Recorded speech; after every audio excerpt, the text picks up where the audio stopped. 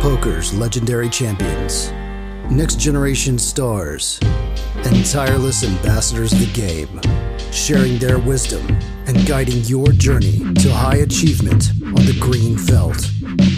This is Tactical Tuesday on Chasing Poker Greatness with your hosts, Brad Wilson and John Chai.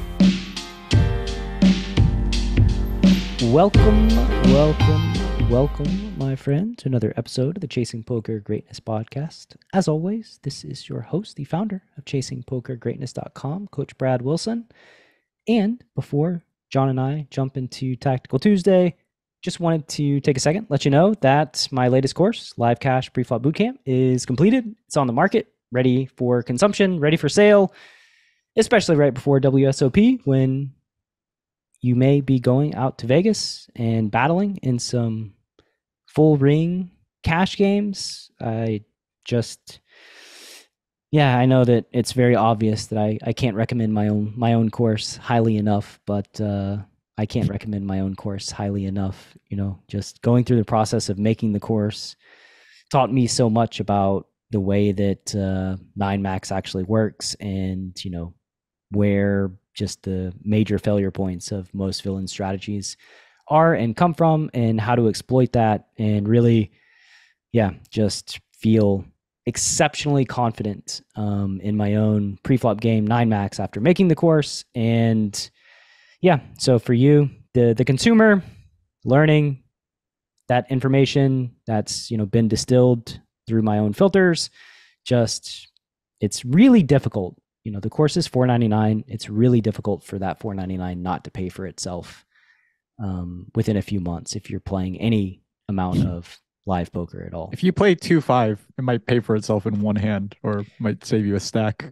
like the first few orbits or something. So. Very, very likely. You know, it's I think that in the poker space in general, like these like poker educational products, like the interesting thing is like the bigger stakes you play, the less you need to get from any single product for it to essentially pay for itself. And like the cost of education in the poker space, like I know that $4.99 is not nothing, but when you put it into relative perspective of how much money you play for every time you sit down at poker, the cost just, you know, becomes kind of laughably inexpensive if you're putting in significant volume and have a desire to actually play better and win money. And I know that like people play for many different reasons, and that's not always the reason why people play cards. But, you know, if you're interested in chasing poker greatness as the name of the brand, then investing into education, learning, trying to find edges wherever you can. I mean, this is a necessary component to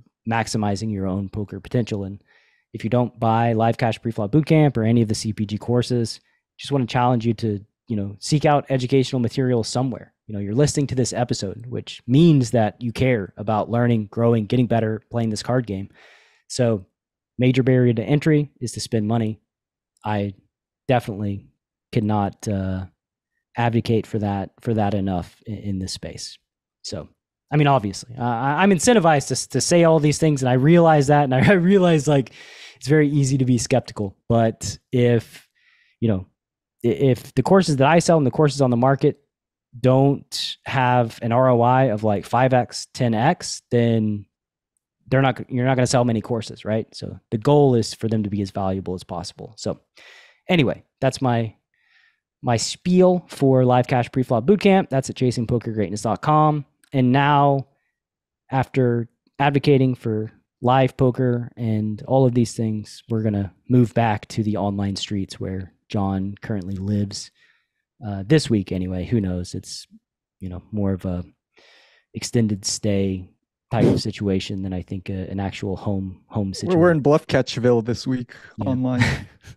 Oh, Bluffcatchville. That's the thing. Yeah. You have a different We're not value betting this week. Surprise. Whoa. I'm totally caught off guard. I don't even know what to say. We're bluff catching now. Okay. So let's see how bluff catching goes after looking at value betting for the past few weeks.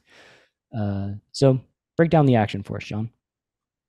So we have a post from a fish in the cutoff. I think he just checks, I assume, the button ISOs. Buttons are reg.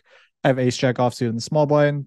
Going to be a pretty standard 3-bet for me. I make it 120 over $30 open. Everybody folds back to the button who calls. And we're about $900 or exactly $900 effective. All right. Flop Pretty is good flop. ace king 4. Pretty good. Pretty good for the pre-flop 3-better. Ace king 4 rainbow. Okay, so now that we're here, I have a confession to make. Sure.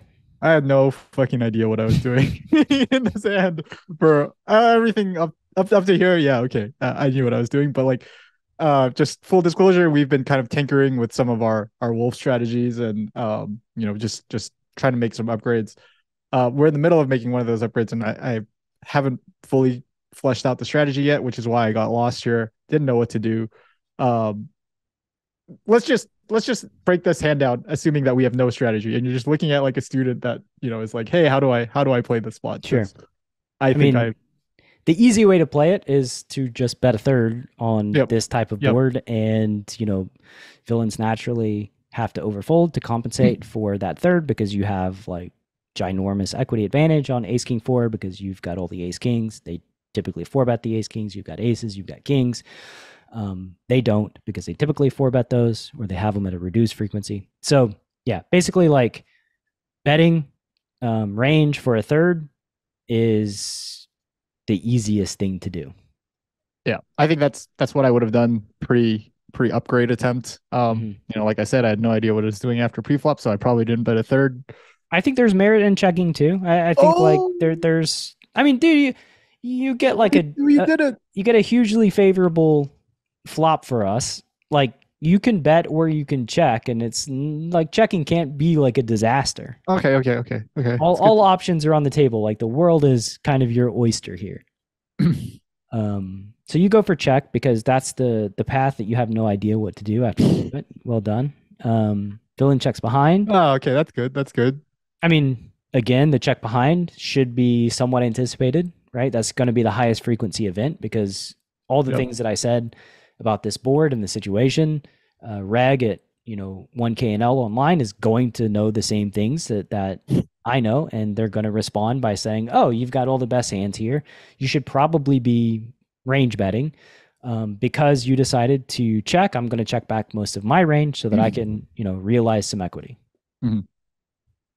So they do, and the turn is a queen of spades. So now the board is ace, king, queen, 4. You have the ace of spades. You block jack 10. The queen, gives them more 2-pair. I think. Yeah, let me hear your thoughts, I guess, before. I have no thoughts. You have no thoughts? You just lost again? I have no thoughts that are like worthy of making it into this discussion. I mean, I think again you can bet. Probably should bet at this point, like a third. Wow, that's what I did. Well, good. It felt weird. I mean, it's just not a thing that I ever do, where I check the flop and then bet a third out of position on the turn. But again, it sort of felt like the right thing to do here. Once I checked the flop, I might have even gone smaller than a third, actually. I think a third would have been just fine. But I get what you're saying, like small size on the turn. Why small instead of starting to size up here with once the flop gets checked back, we probably feel really good about having the best hand a decent amount of the time. Would you ever think about sizing up here and thinking, hey, maybe we just get called by spade draws, king, jack, queen, jack, king 10, queen 10? I'm a little bit hesitant to size up because I want to get called by hands like queen jack and queen 10 and king jack and king 10, and I'm hesitant about like 70%ing it because I think those hands are way more likely to fold facing the 70% bet, and 30% just puts a lot of pressure on their pair plus draw region, which in my mind would be like the primary value targets for us. So if we have like a set of queens, like we could talk about sizing up to like 70% to target their ace X and king X. I think that's reasonable. But when we have an ace, they have less aces in their range, and I think the range you're targeting is made up of a lot of like second pair type hands. So yeah. I was thinking something similar, that the only extra thing that I was thinking was like, hey, you talked about checking some of your hands on Ace King 4 because it's like a board where we have lots and lots of strong hands. We have a huge range advantage. Basically, another way of saying that is that we have a somewhat of a lack of bluffs. I think that's even more true on the turn queen, where our range is still very strong and connects really well with this board. We probably don't have very many, if any, low equity hands that we want to bet on the turn. Like we're probably not betting hands like Queen Jack and King Jack ourselves. Tough story to sell too when we get this hugely advantageous flop and we check. Yeah, that I have with nothing. like 7-8 of diamonds or something, right? Right. Like by checking, there's that also other layer of like when the board is very advantageous for the preflop 3-better and they have a hand that is doesn't really connect with the board very much. Most of the value comes from betting a third and putting pressure on the hands that they can fold. So when you don't bet a third, you narrow down your range your range, probably don't have nothing. Your range starts kind of looking like what it is. Just starts being a little bit more well defined and a little bit more face up. Yep. So you bet like 20% actually. So you went smaller. And villain raises. So now I'm having all the thoughts that you literally just mentioned. Like I've narrowed down my range quite a bunch by checking the flop, I think, and maybe even picking the small size on the turn. I feel like, you said maybe size up with a hand like pocket queens or something like that. I was starting to get like really insecure and self-conscious about villain being able to read into both of those two data points, the flop check and the small size here, thinking like, oh, maybe I'm splitting sizes. I very well could be. I don't know what I'm doing in this spot. So. Which means you almost certainly are splitting sizes because you don't know what you're doing. I would just fold the turn, I think. Ooh. Like I said, your hand is relatively face up. Villain really needs to be getting after it to raise here. And it's hard for villain to be getting after it, I think. So yeah, I mean, I would just be inclined to just fold the turn. I know that sounds a little crazy. It's just they have a lot of incentive to call with all their pair plus draws. So like when they raise, I'm like, what are you raising with? That's like not better than my hand. I guess I was just too in the weeds about like, they know what my hand is. They could probably find this raise with all sorts of stuff because because I didn't know what I was doing on earlier streets, and I've probably just like put a sign on my head saying like, hey, this is like the type of hand that I have when I check the flop and bet the turn is some sort of like top pair weak kicker. So then let's talk about the defense of that, right? Like if that's your typical hand, right? Yeah. Is the defense to just like start raising a ton? Well, with hands I can't call. Like what? 7-8 of diamonds, I guess. Like is that a thing that like we make the most sense here? Some sort of Jack X, maybe like some sort of 10x. Yeah. Like I said, I'm ashamed of it. Like my entire thought process in this hand. Nice. This is definitely going to be one of those where we wipe the whiteboard clean. I think. So you call. I would already be just very scared and feel very nervous about the situation. I was nervous. Oh shoot, they don't have any bluffs. Yeah, now the river completes the backdoor flush. You have the ace of spades. Doesn't matter because they never raised the ace of spades on the turn. It does matter. It does matter. Because in the same way that last week, I said that when the 9 pairs, it gives you some solace that like you actually do have good hands here. Like you don't have to call with ace jack because you have the ace of spades, which means you've got all the ace x of spades in your range, right? Or maybe not all of them, but a lot of them. So like you are protected in that you've got nut flushes. Yeah. And that's an important point because that creates less pressure for you to call with your bluff catchery type hands, such as ace jack. Yep. Well, it should put less pressure on. It should. Yeah. Villain jams. And I'm just going to go out on a limb and say that you don't find the fold button. Yeah. You don't. Oh man. Whoa. Oh, you found the Queen Jack of Spades. Well diamonds, done, diamonds. Sir. Queen Jack of diamonds. You said Diamonds. Yeah, sorry. Yeah. I was already expecting I don't feel good about this hand even. I don't think you should feel good about this hand. You won the hand. I have no earthly idea. Maybe this will be one of those where like I'm laying in bed at night and I'm like, maybe John's a secret genius. Let's try to figure out like what he did here that made this happen. I don't know what you did that made this happen. Probably villain like rolled 100 or something and was on the turn. I don't even know like what rolling high or low does. Like I know that somebody called me a psychopath, I think, for saying that high was aggressive.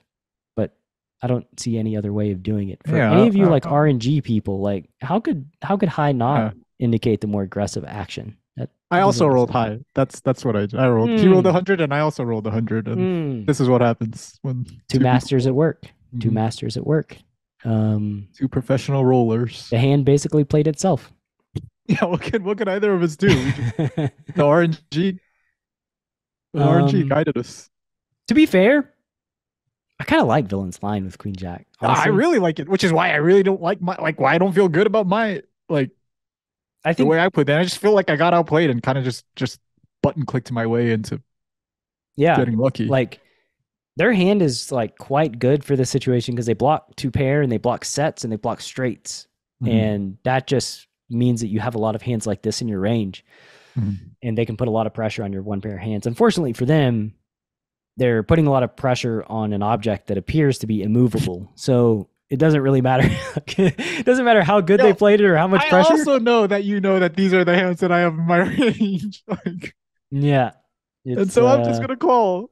I'm going to close my eyes and click call, and that'll hope that you're aggressive, an aggressive 1K reg. To be fair, in the strategy that I suggested deploying, there are these holes, right? That like, you can be exploited if somebody does something like this with Queen Jack of diamonds. My general thought is that most people don't do things like this with Queen Jack of diamonds, but this player, kudos to them, man. Actually, like I think they played this hand very, very, very well.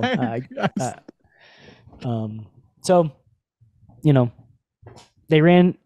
they need to move up to 2K where people respect their raises. I guess that's I almost feel like I should apologize to this guy, right? It's like, yo, sorry, I'm really bad at poker and didn't let you get that sick playthrough. I really, that was really well played and well done. I just ran into a fish. Sorry. Yeah, sorry, bud. Yeah.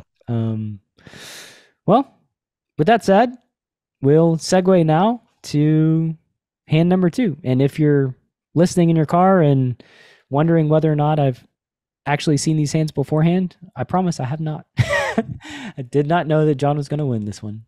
Stick around after the break. Are you a lone wolf searching for the ultimate pack? The CPG Wolf program is a close-knit brotherhood hell-bent on one thing only: chasing poker greatness. Powered by bleeding-edge wolf strats and led by Coach Brad and his lieutenants, CPG Wolves are systematically prepared for almost any spot they'll encounter on the green felt. If you want to plug into an elite team and have a step-by-step game plan to realize your full poker potential, you can apply at cpgwolves.com. Space is limited, and the pack is only as strong as its weakest member. So only the hungriest, grittiest, and most driven will be accepted into the program. Applications are open at cpgwolves.com. All right, welcome back from the break. We got Bluffcatcher numero dos coming at you. Jumping straight in, John is battling in the streets of 1K No Limit online. What are they? The hijack opens to 22. John has 2 9s on the button. He 3-bets 270. Blinds fold. John gets 4-bet to 188. So 18 bigs, and John calls with his 9s. Every action pre-flop with your 9s is very standard, very normal. Yep. Hijack seems like a reg, the 2.2x open. One thing that seemed a little funky was this small four Yeah, bet. It's it's a little definitely on the trending on smaller the side. small side. Hmm. Not, I mean, was going to peel the nines anyways. I guess I'm happy to peel for a slightly better price. So Sure. not much to talk about, I guess, but definitely a data point is the Yeah, smaller. smaller than normal. Hmm. Queen 4-4 flop. Rainbow 391 in the pot. Villain has 782. John's got him covered. So villain bets quarter, which is the expectation. John calls, which is the expectation with nines. Now there's 607 in the pot. Villain has 673. Turns a 5. Villain bets close to a third on the turn, setting up what would be a half pot jam if they so opted to jam. Hmm. I mean, this is just the size, the turn size. It's Yep. this or a quarter. So I don't know how much we can read into this. We just sort of have to decide like what are we doing with our bluff catchers, like pocket nines facing quarter quarter. Um, If we call here, are we ever folding to the half pot on the river? Just like a lot of, yeah. So I'm on the fence. I think my tendency would just be to fold the turn. I have a lot of hands in my range that can call the turn, like all the queen X, king queen, ace queen, queen jack, queen Again, 10. like this is a spot where I think we have hands that are worse than nines that we would rather have to call the turn. A hand like ace jack of hearts, king jack of hearts, all the flush draws. Yeah. We have like the backdoor flush draws in our range that we can call and fold if we break in our range. So like to me, I think nines is not going to be doing super incredible here. Very difficult for them to improve. We have a lot of hands to defend with, and so because of that, I would just fold the turn here with this hand. Yeah. So you know what I'm gonna do. Yeah, you call. River's an 8. It's also possible too that you have hands like 6-7 in your range too. Like so, with backdoors on Queen 4-4 because you do 3-bet with some suited connectors and then you do call the 4-bet with suited connectors. It's pretty standard pre-flop protocol. So you do have straights in your range here, even though you have boats in your range here now with 8s, considering you have 9s in your range. So you have like a lot of hands that can call the jam. So again, like I would just fold to the river jam, I think, with 9s. But I folded on the turn, so I've been gone a long time. I was more like I wasn't as much thinking in terms of like what are the better hands to continue with on the turn or what are the better hands to call with on the river. I was mostly just thinking in terms of pot odds and just thinking about like, okay, if they do this with ace queen, aces, kings, and their bluffs are ace king, king jack, and king 10, getting 3-1 on the river is definitely going to be good enough. That being said, I don't know if they do, if they go for all 3 streets with those hands. I don't even know if they 4-bet king jack suited and king 10 suited that at the frequency they're supposed to.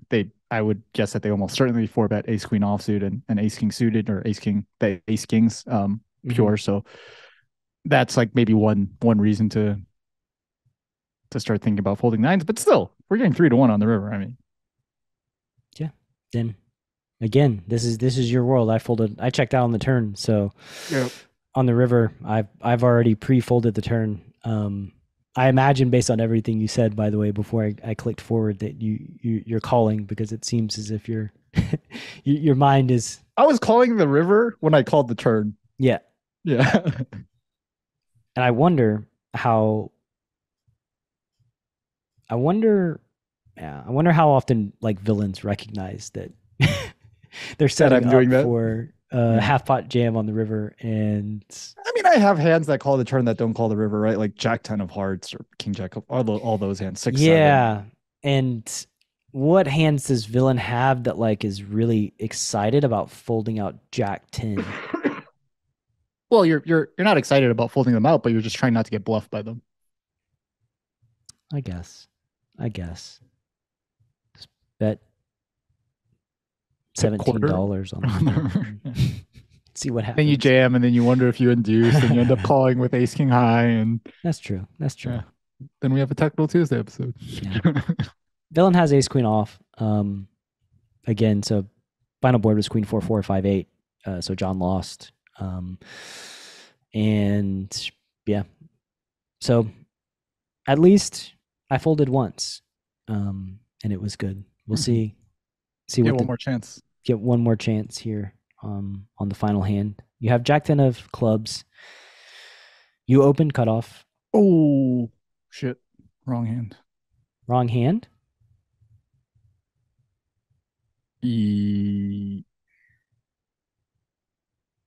Oh no! Never mind. Sorry. Right hand. Wow. I thought I was in the small blind. I don't know why I thought I gave you the wrong Jack 10, but I was in the cutoff. Look at this guy. Look at this guy. Don't know if this will get edited out, but you can just.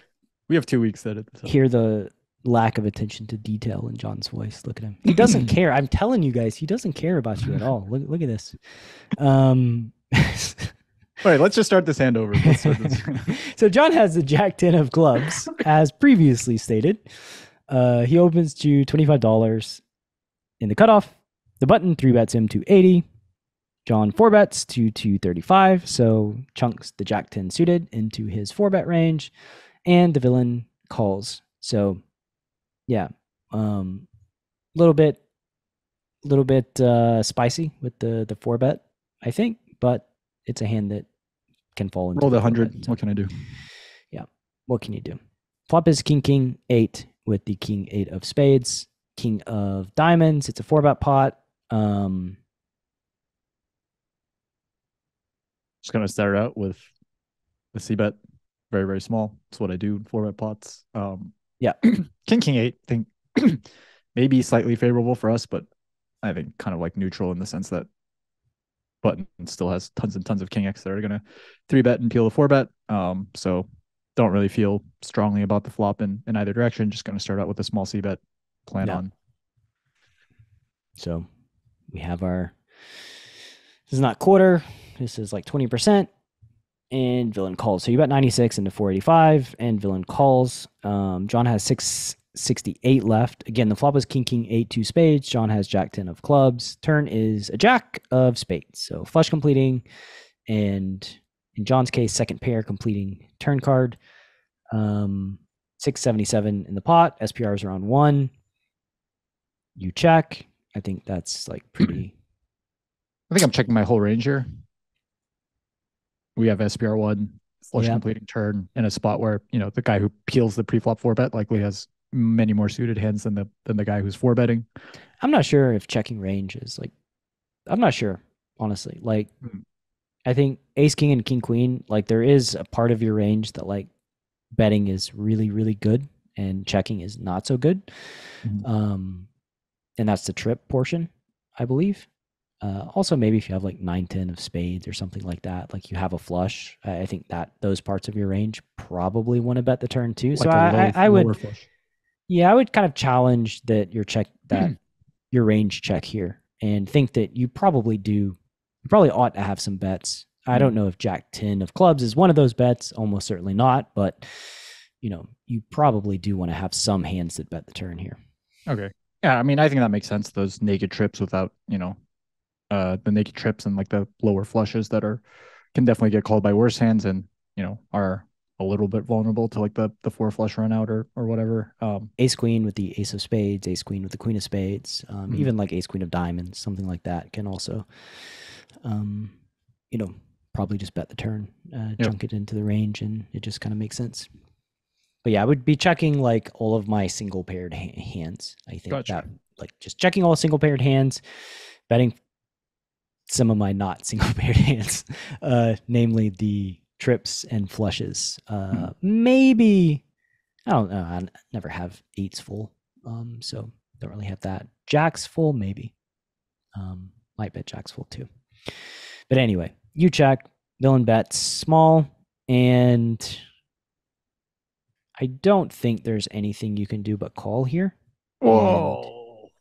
Hope that the river goes check. I think villains, you know, can be betting small here with hands that you actually beat, like 9s and 10s that want to check back, and yeah. So I think like here, the price that you're getting is 6-1. Getting 6-1 is quite good. You are going to win like when it goes check check at showdown. I think you win most of the time when it goes check check on the river, assuming the river's a blank. Like maybe they don't value bet ace jack. Queen's jams pre. They don't value bet queen jack, but when they check back the river, they clearly don't have trips. They clearly don't have flushes. They clearly You don't have think they boats. bet queen jack, but they bet like 9s and 10s here? They might. Maybe. So at a small frequency, you lose at showdown. Okay. But it's a smallish frequency, I think. My read on the situation was that none of those hands would bet the turn. Yeah. The queen jack, the 9s, and the 10s. That's what I thought. And so I guess my read on the situation was that the button's quarter pot on the turn is very polar and less mergy with like those middling. It's kind of interesting, right? Because I think that your opinion comes from the perspective of you're checking your range, but I don't think that that's necessarily how your opponent could interpret the situation. In that you've got bets and checks here, and so like when you have bets and checks, there is some removal when you check the turn, right? Like this guy might bet 9s, thinking like, oh, like I can still get called by like ace queen with a spade, or like get some protection from like ace queen with a spade or something like that. Right. Exactly. Gotcha. Exactly. Okay. Wow. Okay. So, I mean, given my read on the situation, I actually just folded Jack 10 here, which is wild because like the last few hands where you said you would have folded earlier, I didn't fold. And here you said you would continue and I decided to fold. Yeah, I thought that, I thought a lot about like, I had a lot of thoughts that were very similar to what you said in the previous hand about like, if I'm checking range here, do I actually have hands that I would prefer to continue that aren't maybe not as strong as Jack 10, like a hand like ace queen with a spade, or I thought I was checking ranger, so I have boats, trips, flushes, and maybe I can just continue with all those, and that's enough. In any case, like I thought that this bet was less mergy, less linear, and I would be facing a river bet pretty frequently. Once I face this bet, again, all that was me reading into like me checking range on the turn and probably projecting that the button also thinks that I'm checking range on the turn. And we'll know that I, still have tons and tons of strong hands. So he probably won't start sticking it in with, start sticking this quarter pot out there with like 9s with a spade, 10s with a spade, hands that, could get check raised and sort of feel like shit. I mean, they could bet with 9s or 10s that don't have a spade too, or even sure. 7-8 or 8-9. Yeah. And then there's still like the range that I'm ahead of too, which is just like his ace queens, right? And queen 10s and stuff like that.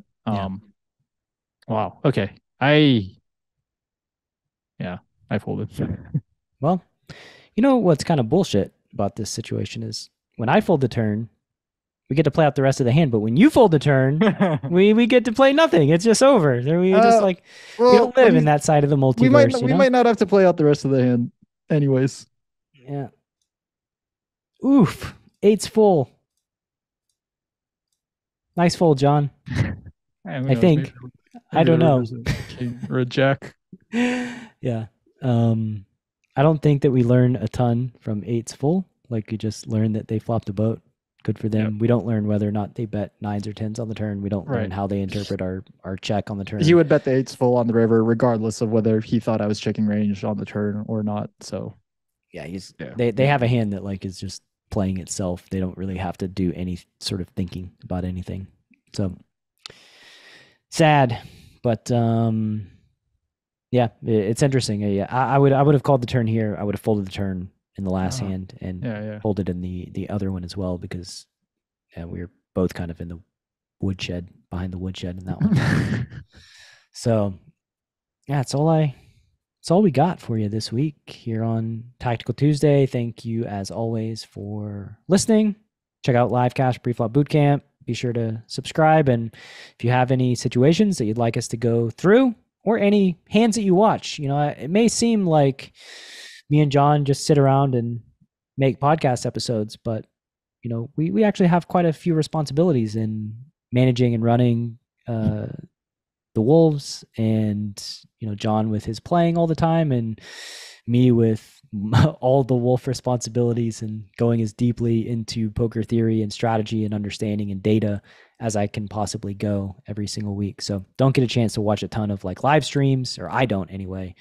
So any hands that you want us to break down from like any live streams that are going on where people are playing big pots or interesting hands, bring them to the village. Send me a timestamp in an email with the YouTube link, and we can potentially cover them here on Tactical Tuesday. So with that said, I'm out. That's all I got. See you next week. See you next week. Thanks for listening to Chasing Poker Greatness.